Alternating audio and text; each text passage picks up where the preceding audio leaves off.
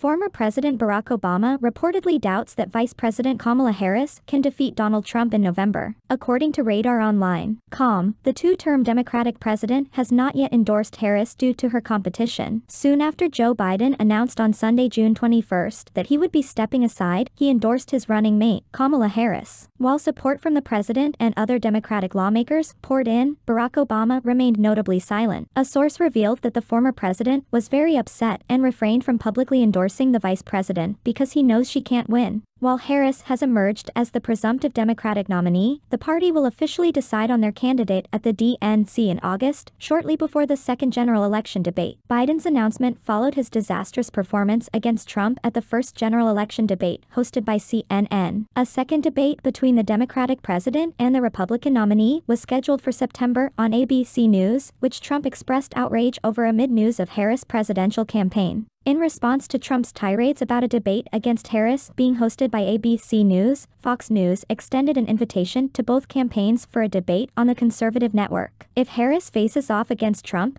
she will need to answer for her performance as vice president. An insider told the New York Post, "Obama knows she's just incompetent the border czar who never visited the border, and someone who said all migrants should have health insurance. She cannot navigate the landmines ahead of her." The source close to the Biden family added, "When you are running for president, there are things you can and can't say." The insider noted that Harris would face challenges debating Trump and would struggle to avoid divisive topics that could torpedo her momentum and presidential campaign. The source explained, "Wait until the debate. She can't debate." The insider said, "Obama knew this was going to happen. Joe knew this was going to happen. Now she is going to have to answer real questions." I hope you liked the video. Don't forget to like, share, and subscribe. Any thoughts? Share in the comments, and thanks for watching.